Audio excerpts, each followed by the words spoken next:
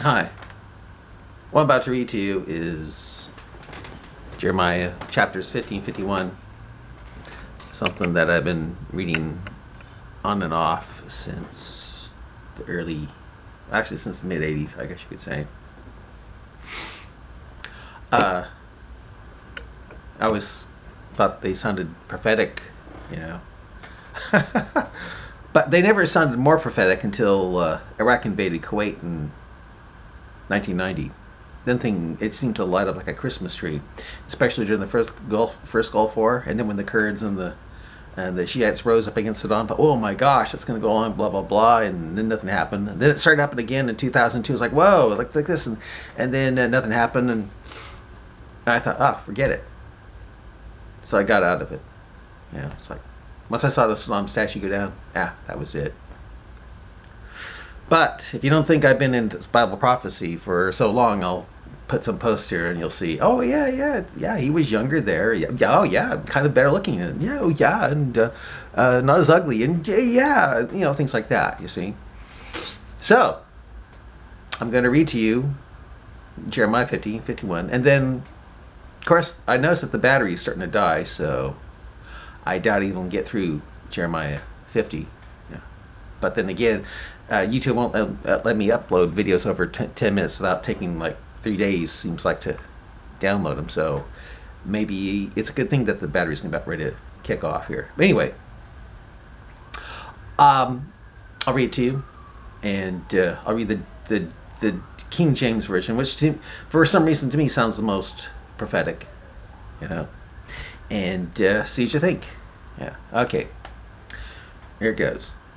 The word of the Lord spake against Babylon. Now, when it comes to Babylon, I thought that was talking about, first I used to think it was talking about America. Then I thought it was talking about Russia. And then when Iraq invaded Kuwait, oh man, hey, talk about Iraq, because, Babylon's located in Iraq.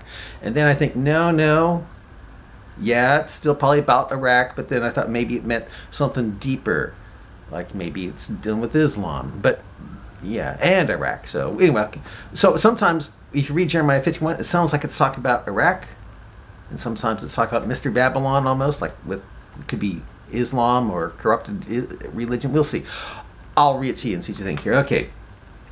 The word against the Lord, the word of the Lord spake against Babylon and against the land of the Chaldeans, which are located in Iraq, present-day Iraq in our time, and Kuwait, by Jeremiah the prophet.